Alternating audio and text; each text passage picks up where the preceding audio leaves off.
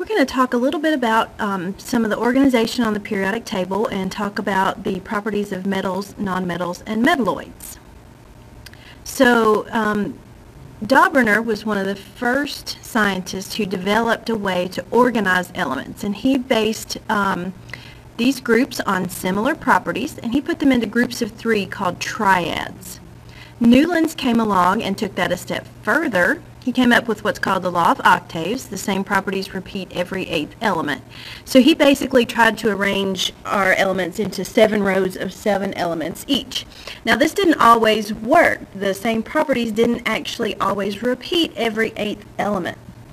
So Mendeleev came along, and he's who we consider the father of the periodic table. He put the elements into columns according to their properties and according to increased atomic mass. Now, he did not say that the rows had to be a specific length. And he left blank spots for undiscovered elements. He understood that there were perhaps more elements out there than what we knew of at the time.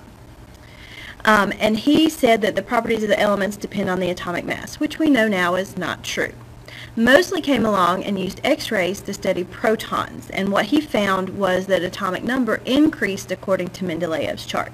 So at this point, they feel like modern periodic law says that the properties of the elements are a function of their atomic number, meaning that the properties of the elements depend on the atomic number. Now we know now that neither one of those is true. So let's look at our first learning target. We're going to describe the properties of metals, nonmetals, and metalloids. We're going to be able to classify based on properties, and we're going to be able to classify based on location.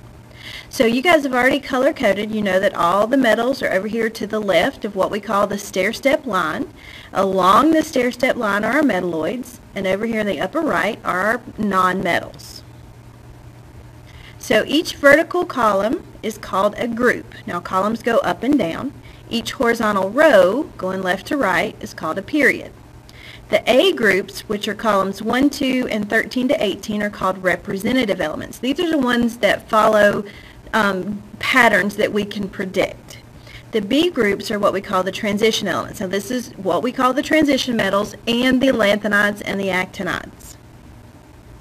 So if we have a group 1A in period 4 element, if we look in group 1A, the first column, in row 4, that's potassium.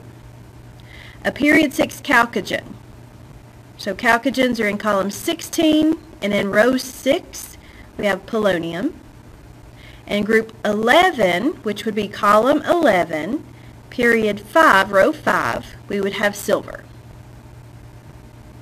So the properties of the elements, we found that we arranged elements in order according to their properties. Excuse me. Elements in a group or a vertical column are going to have similar properties. Now each column in the periodic table has a characteristic electron configuration. In other words, their electrons have very similar arrangements. So what we found is that the properties of the elements actually depend on the electron configuration, not on the atomic number. So here are the families. Column 1 are your alkali metals, column 2 is the alkaline earths. We've got our transitions, our lanthanides, actinides, and all of our others, chalcogens, halogens, noble gases. And remember that the endings of the periodic table are characteristic to a column. So that's what we're talking about here. All of the alkaline earth metals end in S2, so they're all going to behave similarly. So metals are good conductors of heat and electricity. They're malleable, which means they can be pounded into sheets. They're ductile, which means they can be stretched into wires. They have a hard, shiny appearance. Now here's where what becomes really important when we're talking about metals. They have 3 or less valence electrons. So their dot diagrams, or Lewis structures, would have 3 or less electrons.